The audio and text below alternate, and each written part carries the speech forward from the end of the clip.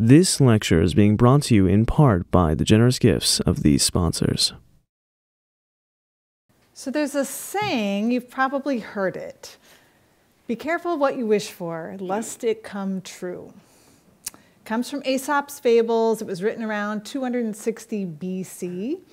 And I thought tonight, let's put it to the test. It's 2020. How do we know if it's still true? Right? And that's a particularly pertinent question because I recently came into possession of this. Now, if you aren't familiar with the infinity gauntlet, let me just explain how this baby works. So you see those, let's see if I can get the thing to work. No? All right. It's not that magical. So you see those stones there? They're called infinity stones. You bring them all together in this magical gauntlet. And when you snap your fingers, you can make anything happen. Anything. Now, I'm going to explain how we're going to use this in just a moment. But before I do, while we're on the topic of supremely powerful beings, I want to say thanks to Ken Ford for having me here tonight. It's a real pleasure to be here, and thanks to all of you for coming. The origins of this talk actually started here at IHMC when Ken and I hosted a blue sky on the future of work and answering the question, what would we like the human experience of work to be?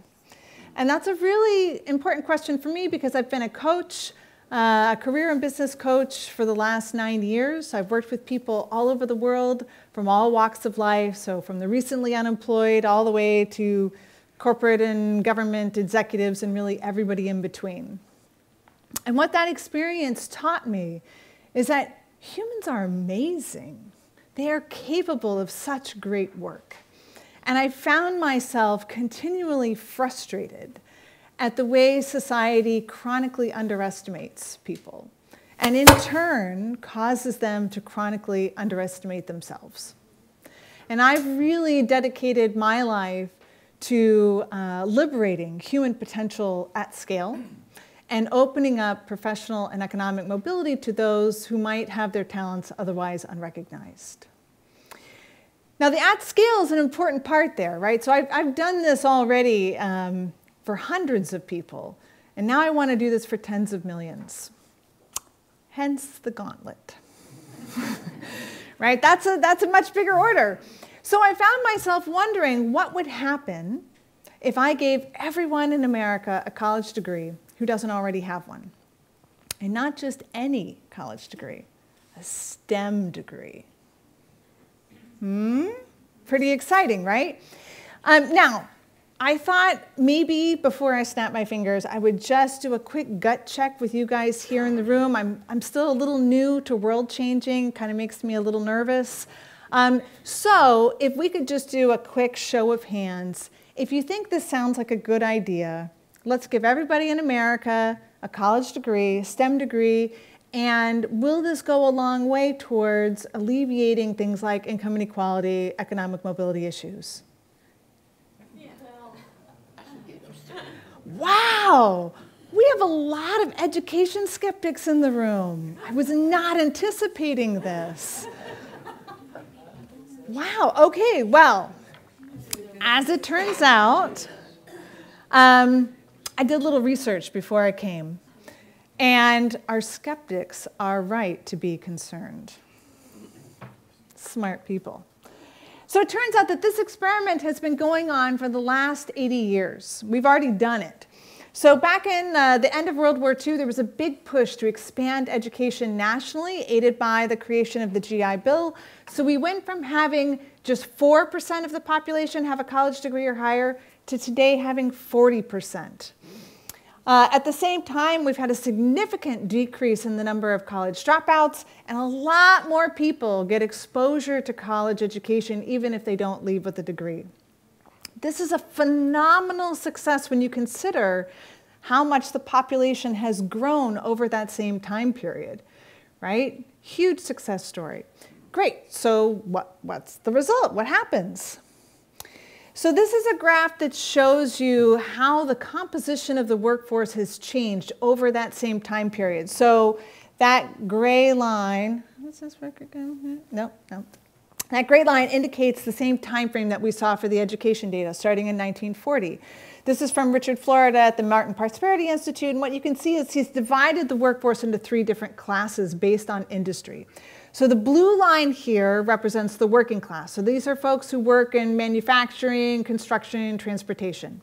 The red line is the service class. These are folks who work in things like food and beverage service, retail sales, clerical and administrative work, that kind of thing. And then the black line is what he calls the creative class, which is essentially everyone else. It's a pretty broad group, right? So this is everybody from your local mural painter to teachers and nurses all the way up to your corporate executives. So I've shown here the average salary for each one of these classes on the right-hand side. Bear in mind, though, that that creative class is huge, so the spread on that average is also huge. So there's a couple of things I want to point out.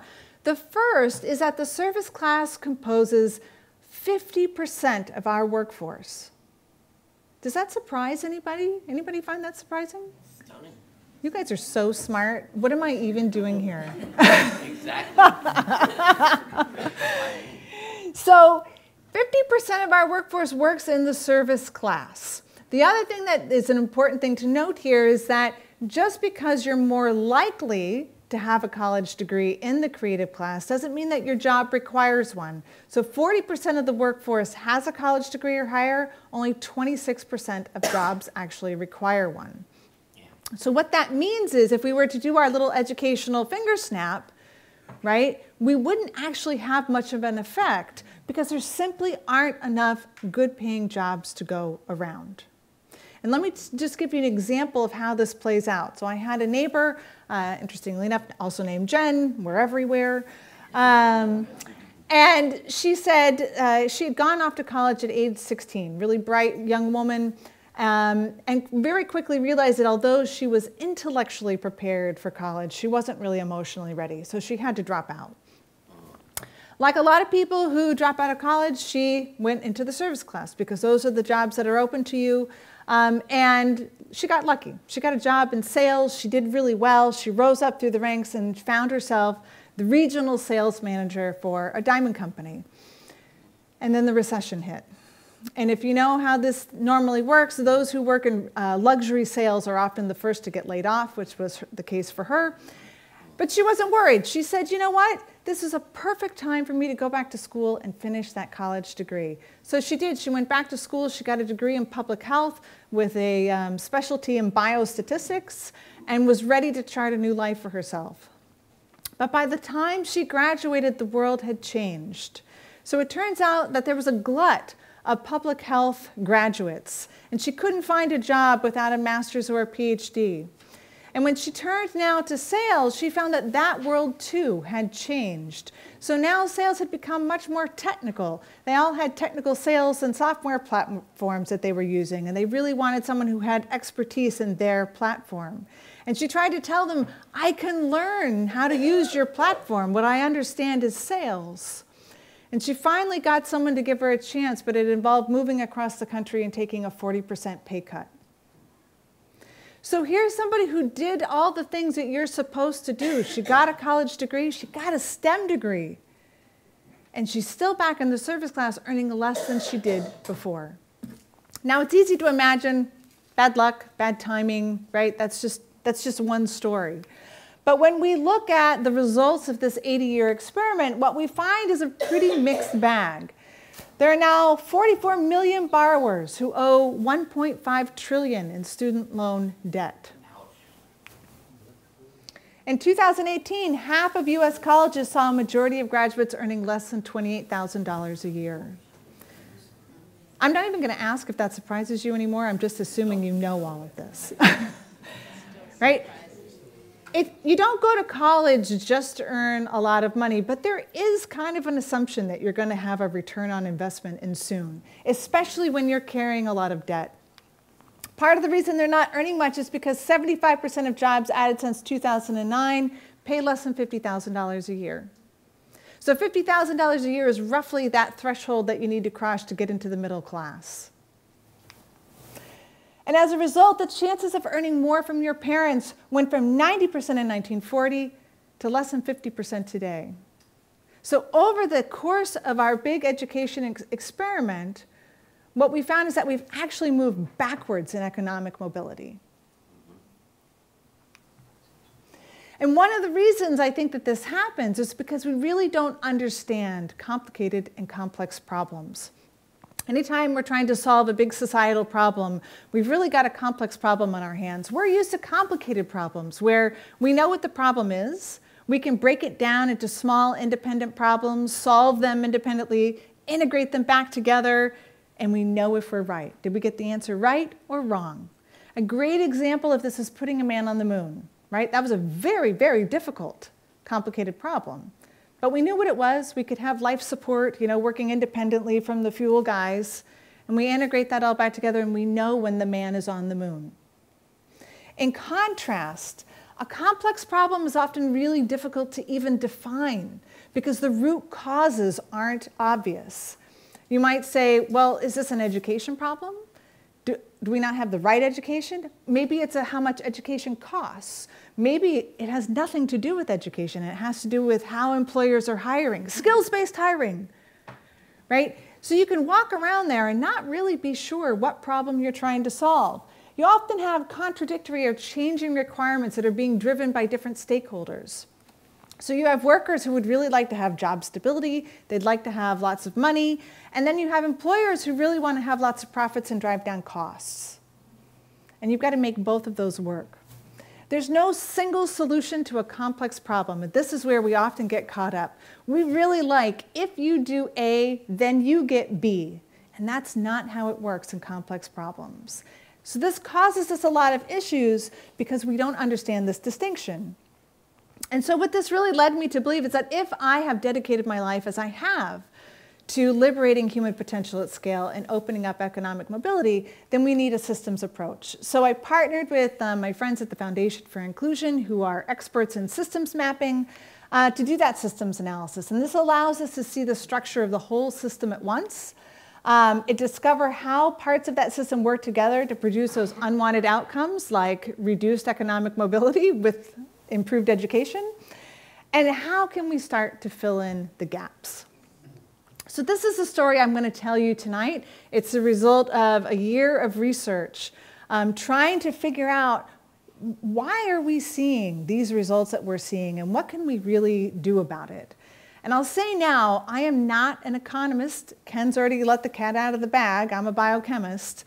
But what I would think of myself as more is an economic, a curatorial economist, right? So what we've done is we've taken economic indices, trends, analysis, stories, and we've pulled them all together into a single framework to try and make sense of what's happening and then to try and predict what we can do about it. It was maddening because every time we thought we had it down, some new indice would come out and we'd say, okay, does it still make sense? So what I will say is if we really got this right, this will seem exceedingly simple and obvious to you. It was not. So please just humor me as we're going along like, oh, yeah. Of course. So what I'm going to present are what we call the four imbalances: jobs, access, skills, and desirability. Again, these are all, when I present each one of these, it should seem obvious. Simplicity is the sign that we've got it right. The magic happens when you look at the feedback loops within and between each one of these imbalances and how they influence each other to produce those unwanted outcomes. So the first is the jobs imbalance. So this really looks at the balance between the number of workers, people who are ready, willing, and able to work, and the number of jobs. This is what most people think about when they think about the state of the economy. How are we doing?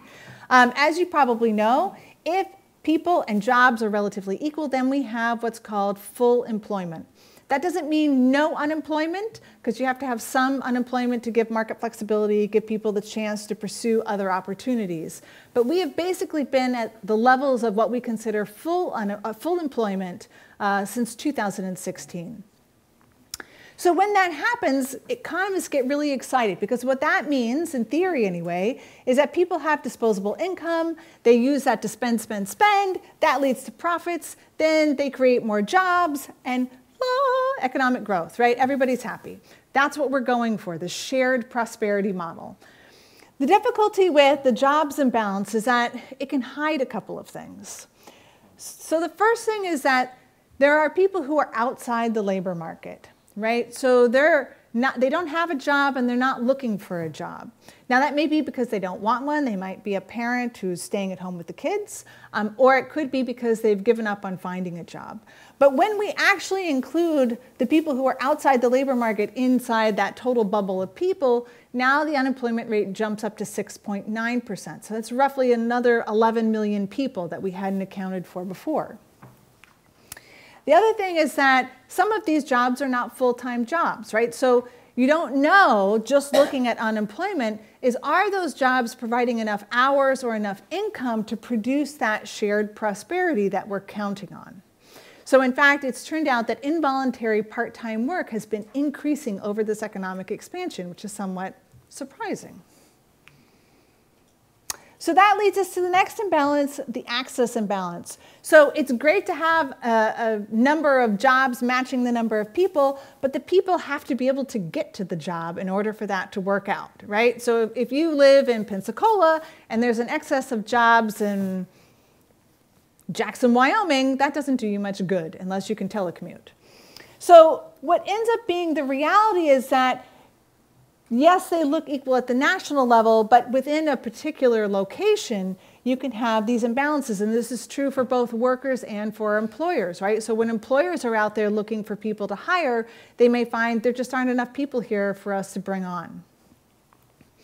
By the way, this can be true even within the same city if it's a transportation issue.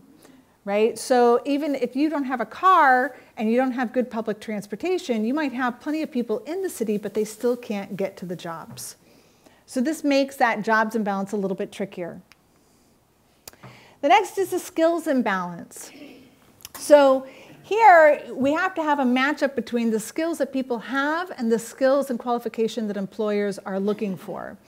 And so what often happens here, right, is you have employers say, all right, we need people with skill X.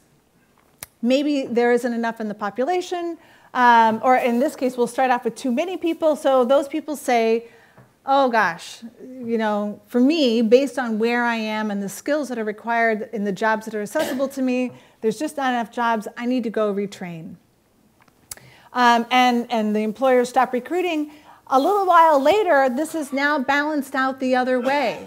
Right? So too many people have left, and now we have other people who need to retrain for a skill saying, oh, I know, I'll go learn skill X because there's a lot more jobs than people.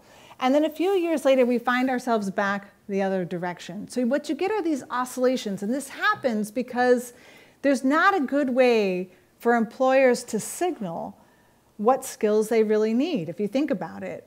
Right? Maybe you read an article in the newspaper that says the top 20 hot jobs, right? Or maybe you come across somebody who says, oh, you know, at our company, we're trying to hire coders. You totally need to go learn how to code. So you get these imperfect signals, and then it takes time for a skilled workforce to grow. So they have to go and actually learn that skill. That can take months or years, and that's if there's even a program available, right? So sometimes you have to build those programs from scratch, which can take another several months or years. So this produces these oscillations in the workforce, and that's how we get to situations like we heard with Jen with the public health degree, right? We need people who have a public health background, but by the time she graduates, oh no, we don't need any more people with a public health degree. Too bad for you, right? And so this can actually deter people from getting the skills and education that they need because it rests on the back of the workers, right? They take all the risk here by investing the time and the money to go get a skill without really knowing for sure if there's going to be a job on the other end of it. So we have our jobs imbalance that's exacerbated by the access imbalance. It's exacerbated further by the skills imbalance. So the last one is the desirability imbalance. And so this really looks at who's more desperate. Is it employers are desperate to hire or workers are desperate to get a job? And depending on how that works out in any particular location based on the jobs imbalance, access imbalance, and skills imbalance, then you have an imbalance here. So we see this, right? The big picture is there's a balance between jobs and people. Everybody who wants a job has one. Presumably, they're happy. So we would expect, under this scenario, that employers would be raising wages. They'd be coming up with all cool perks, improving working conditions, trying to attract those workers, right? But what we know from those other three imbalances is that that's not always the reality. In reality, we have a number of people who are underemployed. We have people who hate their job. We have a lot of people who can't afford to leave. So one of the things that I failed to mention there in the access imbalance is that historically speaking, workers have migrated where the opportunity is. But that's no longer happening. And so what's happening is that the employers are migrating to where the workers are. So in fact, I think it's 72% of jobs added since 2010 went to cities with more than 1 million people. According to the last census, that's 10 cities. 72% of all jobs went to 10 cities. So what that does is it drives up the cost of living within those cities. So it makes it increasingly difficult for people who want to get a job who don't have the access to go get them, right? So it provides this barrier. So what you have actually are a lot of undesirable jobs, a few good jobs. You have some fully employed people, right? We also know that there's a lot of part-time work in there. And people who can't get to the desirable jobs even if they want it. And so this leads to something called monopsony. Has anybody heard this term, monopsony? So glad I can teach you something tonight. So you've probably all heard of monopoly, right? So monopoly is a concentration in seller power, right? So you love, I don't know, a bag of potato chips. There's only one store that sells them. That store can really put whatever price they want on them because they're the only people who sell your favorite potato chips. A monopsony is a concentration of buyer power. So in this case, the employer is the buyer of labor. So when you have fewer and fewer employers, you get monopsony. And so what we've been seeing is that you have a lot of merger and acquisitions happening, but due to those other imbalances, you also have fewer and fewer options, right? So as jobs become more and more specialized, there are fewer and fewer jobs for which you are actually qualified. As jobs increasingly go to these megacities, there are fewer and fewer jobs that are accessible to you if you don't happen to live in them. And so what happens is that they found that the average person only has 2.3 employers available to them. And this means that employers aren't really operating in a competitive market and therefore don't really have to work that hard to entice you to come work for them or to stay. So it allows them to depress wages, to depress working conditions, right? And they know that you can't leave because there's nowhere to go. So there's an alternative, right? So it's not the only way that you can do this. This is Dan Price. He's the CEO of Gravity Payments. And about 3 years ago, he decided to unilaterally increase the minimum wage in his company to $70,000. This is a Seattle-based company, very, very expensive to live in Seattle. This was hugely controversial. So almost everybody said, you are going to go out of business. We give you 12 to 18 months tops. Right? There's no way you can afford this. Interestingly, he afforded this primarily by reducing his own salary. So the spread between the lowest paid person in his company and the CEO became fourfold. Do you know what it is for the typical organization? 432 folds. It's a typical spread between the lowest paid employee and the CEO. 432 times. So it's now 3 years on, and the results are Revenues have tripled. Not only is he doing really well, but they opened a second location in Boise, Idaho, where he offered the same $70,000 salary for a location that is not nearly as expensive as Seattle. So I think what he shows, right, is that there are alternatives, but we're just not using them, and I'll talk about why that is. All right, so just to recap, we've got jobs, access, skills, desirability. Jobs just tells us if we have enough jobs for the number of workers, but we know that that hides people who aren't in the labor market, and it also hides jobs that don't provide the economic prosperity that we need. We have the access imbalance. Either workers can migrate to where the opportunities are, or the employers can migrate to where the workers are, and at least for now, they're migrating to where the workers are, which is driving up the cost of living. We have the skills imbalance. So we know that there's an educational lag, which can sometimes produce these oscillations in the labor requirements, right? And that's normally happening on the backs of workers. So that can actually reduce the incentive for people to go get the education they need. And based on those three, we get to the desirability imbalance. Who's more desperate, workers or employers, and how do they respond? So let's see how this all comes together in a real-life example. So this happened less than a mile from my house. I was walking around the neighborhood. My local hospital happens to be really close by, which is handy. And I noticed that the workers were on strike. The local healthcare union was on strike. And I thought, well, that's really strange because there's a shortage of healthcare workers. Why in the world would there be a strike? So it was really interesting. So this is a place called Swedish Hospital. The local healthcare union had gone on strike. There were about 7 hospitals in the region, so there were 7,800 staff members went on strike at a cost of $11 million to the company.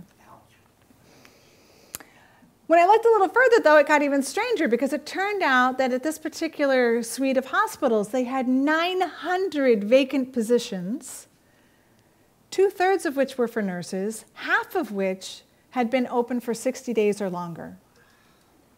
So again, you think, why did this come to a strike? This is really, really strange, right? Obviously, they should be desperate for workers under these conditions. So you might say, well, look, maybe they can't afford the union demands. So we looked into that. Turns out the hospital had $980 million in profits for the first 3 quarters of 2019. They were sitting on $11 billion in cash. And they had just given their executive team a 157% raise the year before. Now, that doesn't tell us that they can afford the union demands, right? We don't know what the balance sheet looks like, but what this tells us is that this doesn't really look like an organization in financial distress. Furthermore, the hospital had continued to expand and, in fact, had been laying people off. So in 2018, they had 2,000 more babies born in their hospitals than in 2015. But over that same time period, they'd only added 3 nurses to the labor and delivery unit. They had expanded to include 145 more beds, only 1 additional person to clean and disinfect the rooms. Can you imagine? One of the nurses on the strike line told me, yeah, just so you know, they won't hire an official contractor to clean out bed bugs. I was like, okay, maybe I need a new hospital. So what's going on here, right? So what we see is there's an enormous jobs imbalance, right? We have a lot of jobs that are unfilled. They're going unfilled for 60 days or longer. We see that there's probably an access imbalance. We know that there's a nursing shortage and a healthcare shortage nationally, but it turns out that that's not, it's somewhat regional, right? So the West Coast actually has a far more severe shortage of healthcare workers than elsewhere in the country. There's actually a huge push to produce more nurses that are coming out of nursing school. They've got accelerated programs now. So it's actually projected, this is good news for you, there's going to be a surplus of nurses in Florida. We will still be well in the hole. So there's some sort of access imbalance there, right? So you might also say, can they raise wages and improve working conditions enough to attract those people from other locations? hard to know. But what the hospital expansion tells us is that we probably have a desirability imbalance here, right? We probably have an issue of monopsony. And in fact, healthcare turns out to be the least competitive market in the country. There are more mergers and acquisitions going on in healthcare than almost any other industry. Interestingly enough, this is a nonprofit, by the way, and indeed, Swedish Hospital had merged with their biggest competitor in the area back in 2012. So they now own 27 hospitals in the region, including the top 4 in the state of Washington. So if you are a healthcare worker at Swedish Providence, how many other places can you really go given the jobs imbalance, access imbalance, skills imbalance? Right? There's 100 different specialties of nurses. The idea that there's going to be an opening for you at any one point in time when you need it, probably not. And so what that means, right, and this is not exclusive to the healthcare industry, by the way, we're seeing this everywhere, right? Understaffing is part of the model for how you drive revenues and profits. So what does all this mean? I hope what I've been able to convince you is that our biggest issue is that we have a good jobs gap.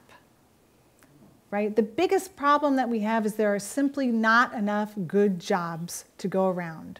So when you hear about not paying enough wages, bad scheduling, right, expanding and understaffing, it's easy to imagine that the reason we have a good jobs gap is because of the greedy corporatists, right? They're just trying to squeeze every last bit out of you.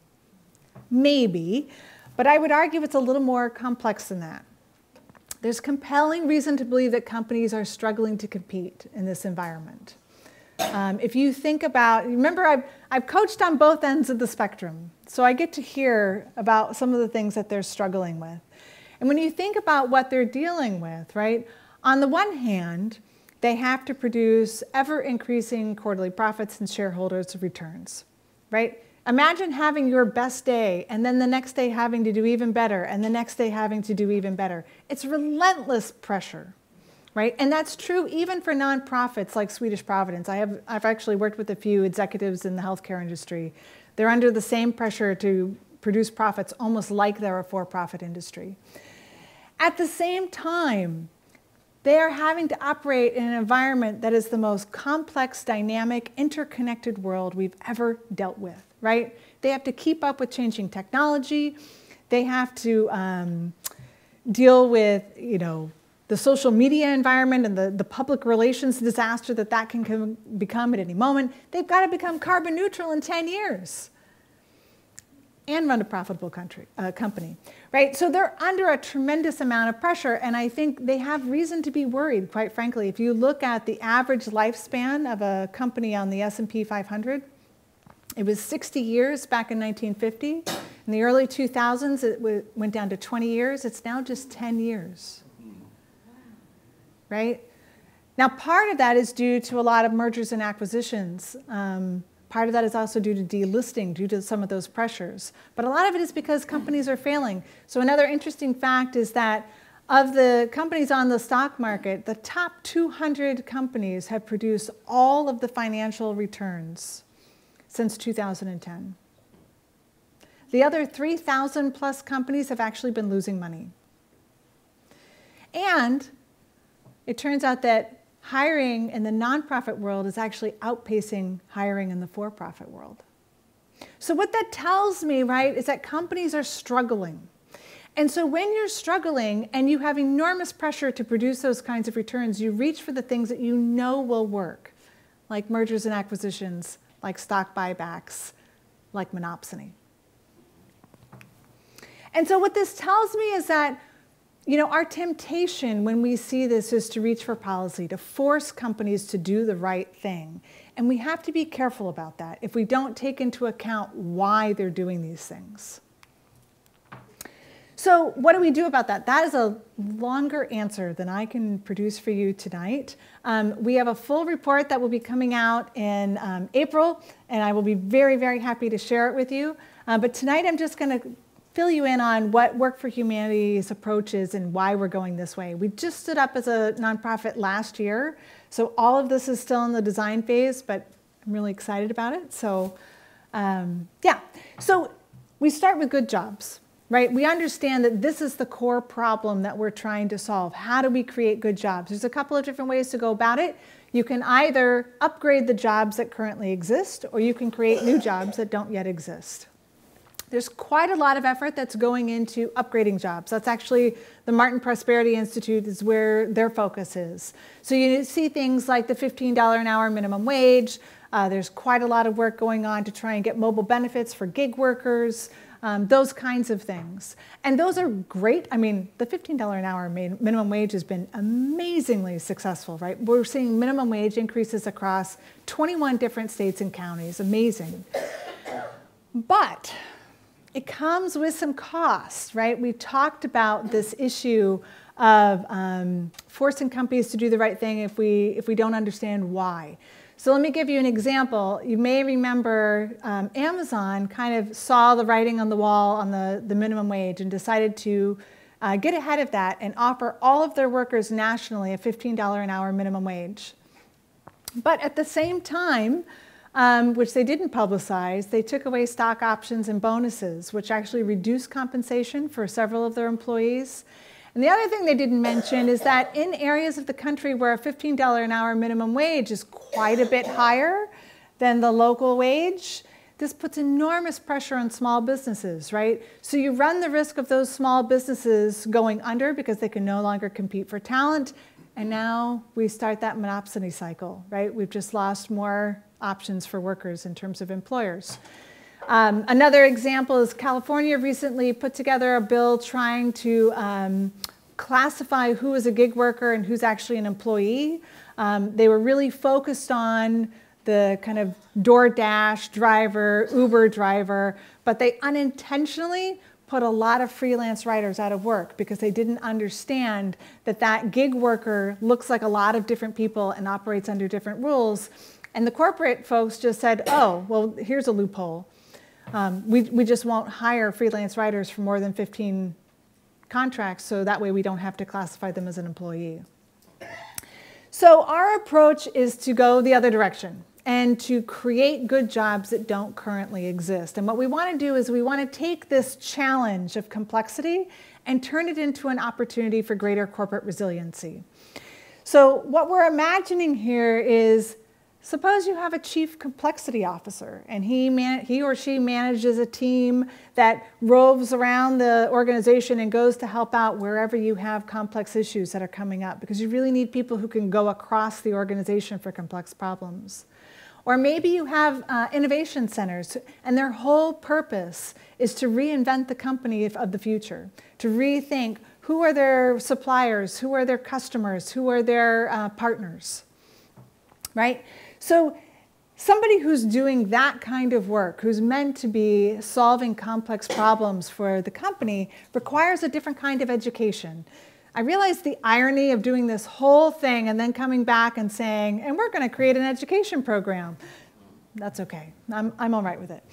And so what we're looking at this is this agile education, where what we're really doing is we're teaching people how to teach themselves anything so they have the ability to adapt and grow with the company as things begin to change.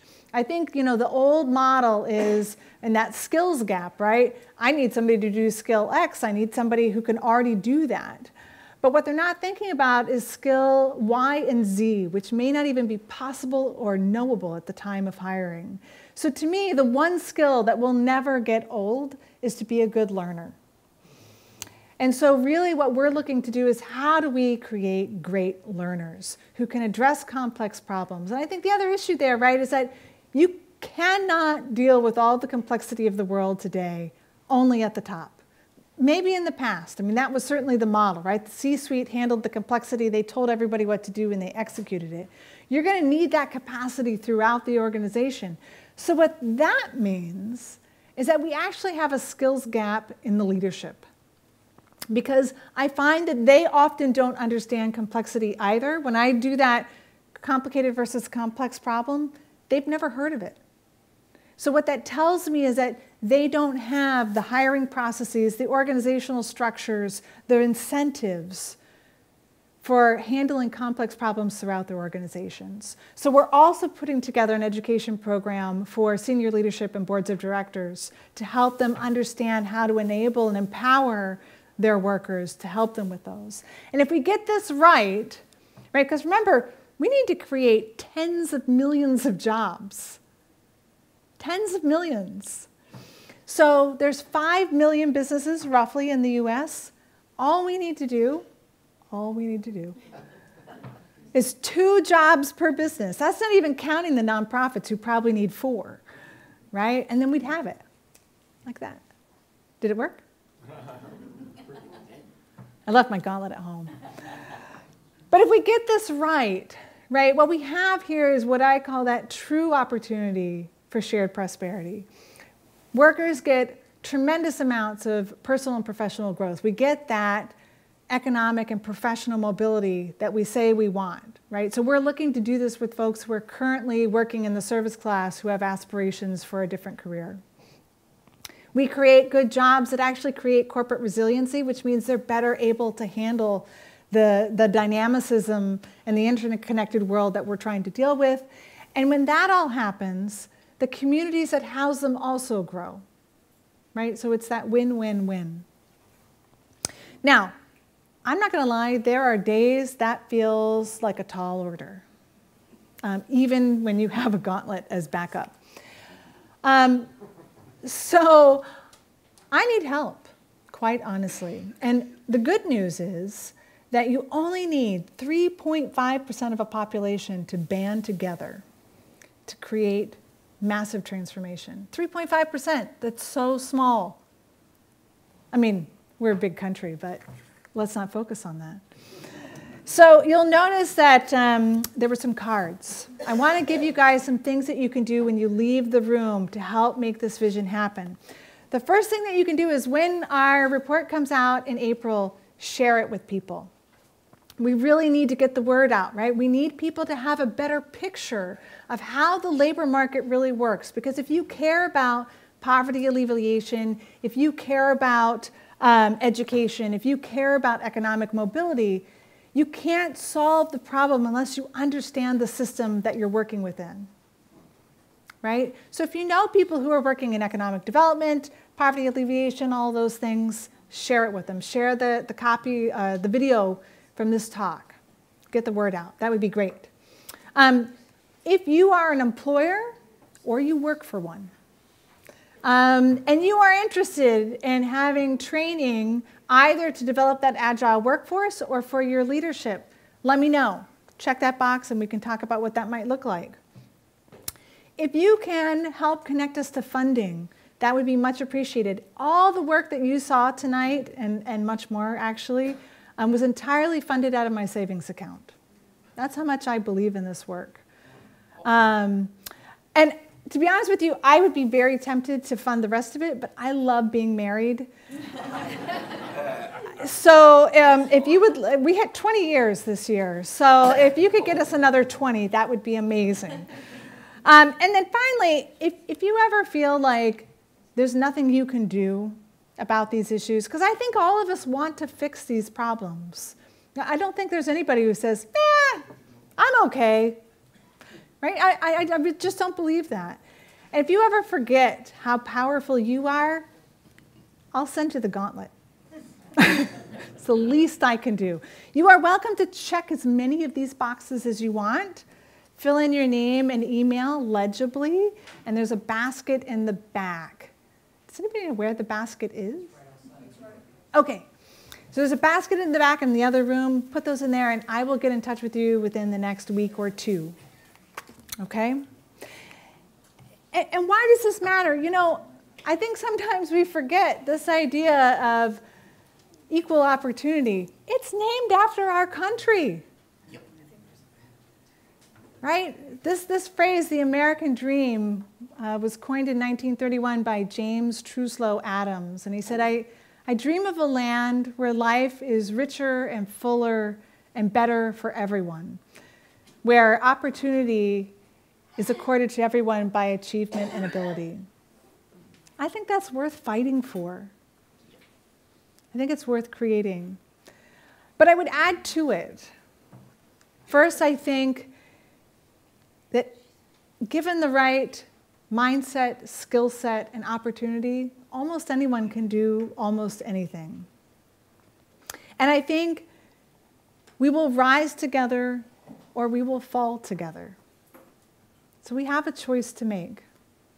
So what I would say is, let's make sure we create the American dream together. Let's go do it. Like that.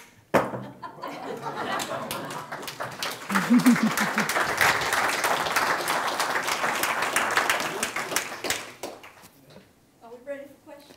I'm ready for questions. Please, right down here. She's so excited. I love excitement. In the beginning, and when you went over the, who did what or what, I have friends that are in the electrical business, in the plumbing business.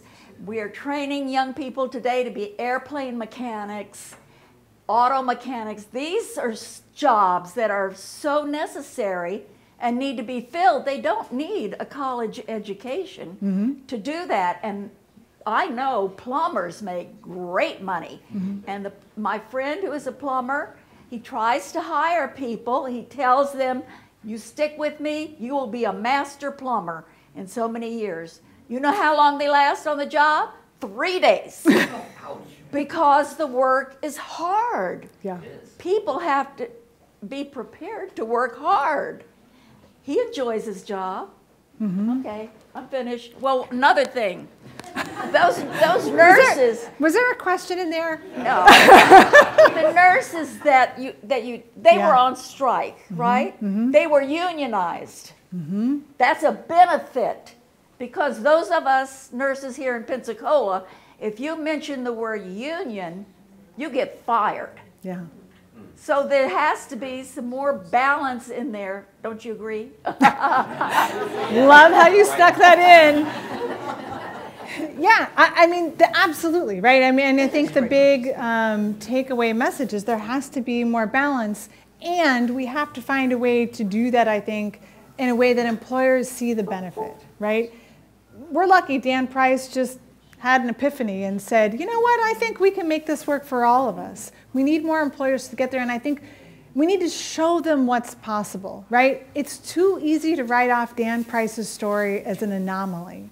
So part of the reason we want to do a pilot program where we take people and we create that entire pipeline for folks, right? So we take folks who want to, do something different, but they don't necessarily want to go get a college degree. We train them and give them an agile education, and then we create jobs for them that didn't currently exist, and we put them in those jobs. And what we really want to do is show people what can happen in those organizations when you do that, while also training the leadership, right? So the more times I can say, oh, you probably know someone who's done this and their revenue's tripled too, and they opened a second location too. When we do that, I think we will turn the tide on a lot of this monopsony. Yeah, to me, I see one who's a senior adult and with a long career, a change in mindset, shall we say. I would say that my grandfather, my father, and myself, we all stayed in the same area. When we retired, we had a very comfortable situation for ourselves. And I see people now, young people, moving from job to job to job to this area, that area, and not staying in something very long. And I'm wondering how this is going to play out for them when they get to be of age, What do you think? That's a great question. So first of all, one of the things that's interesting is that the statistics show that job hopping among the youth is not actually as prevalent as we think it is. So it may be larger than when you were in the workforce or when I was earlier in my career, but it's actually not that large. The second thing I would say is that this is where the desirability imbalance comes in, right? So part of the reason people do switch is when they get that opportunity, if they don't like their job, they move. And what we're finding is that there are a lot more people who don't like their job for all sorts of reasons, right? Which we touched on in that imbalance. So that's part of the balance, right? If we want people to stay in their jobs longer, we need to make it a job worth staying for. And I think we have lost a lot of that. And so, what I find when I coach people, nobody wants to change jobs. They change jobs because they feel like they have to. Now, some of that, I will say, is that I find that people have a much broader set of interests than maybe even I did as a kid, right?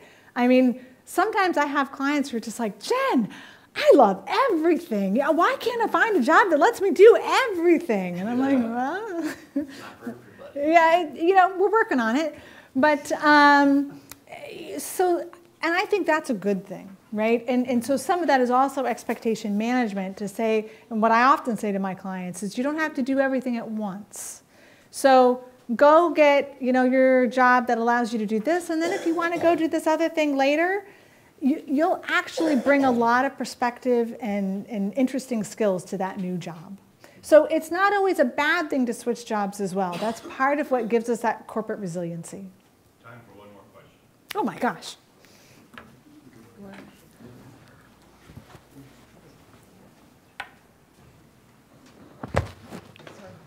Just a comment on an old TV show, and it happened to be Lou Grant, if you go back that far. Yeah. His subordinate came in one day complaining about how he really didn't like his job and this and that, and Lou turned to him and he said, that's why they call it work. But the question that I have is that there are a lot of movements around nowadays, and some legislation been passed to raise the minimum wage to $12 an hour or $15 an hour or more. Where does that fit into your world?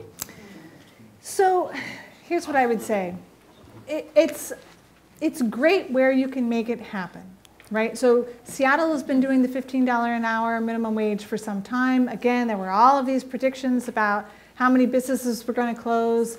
That is, well, one, we didn't see a lot of businesses close. There's still some debate about whether it's better or worse for workers in the end. That data is not 100% clear.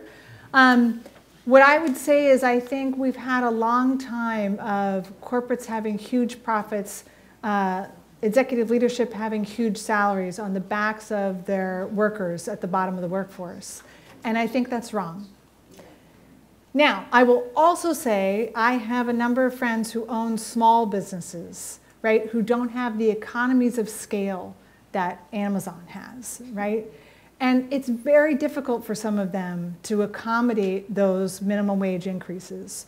So I think we have to be careful about trying to legislate and force good behavior, right? And I think what we also know from the unions is that we don't normally get there just out of the goodness of people's hearts if the system incentives aren't right. So that's why you need a systems approach. And I think that will involve us really having to look at the incentives. I mean, we didn't fully do that here. But if the incentives encourage people to do monopsony, that's what they'll do, right? I don't actually think most corporate executives are bad people. They're just responding in the way that is logical based on the way the system is designed. On that note, let's thank our speaker.